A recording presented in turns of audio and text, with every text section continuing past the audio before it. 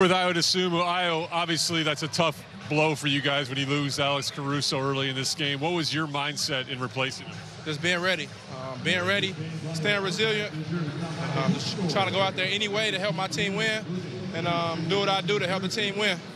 A lot of huge plays in this game, a lot of big contributions, but take us through those 2 3-pointers you hit late. Just being ready.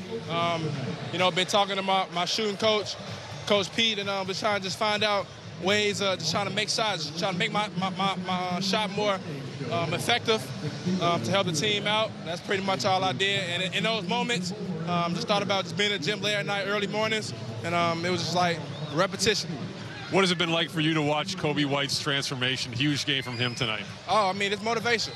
It's motivation because I understand, what he went through, his second, third, fourth, fifth year. I understand how many people counted him out, and he did nothing but work and continue to work. So, me seeing that front hand, that give me motivation to keep going. That give me motivation to rise to another occasion.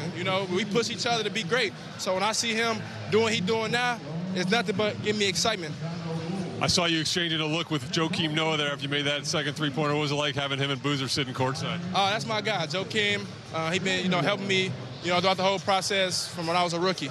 So I got nothing but love for him. He was talking to me the whole game, just giving me little pointers. So that was showing love to him. And last one, you're going to see this team again on Saturday night. You going to be ready? For sure. The Miami Heat, they gonna come harder. They're a great team, great coaching staff, and they play one way, hard. And so got to be ready for it. Appreciate your time, Al. Thank you. Back to you in the studio, guys.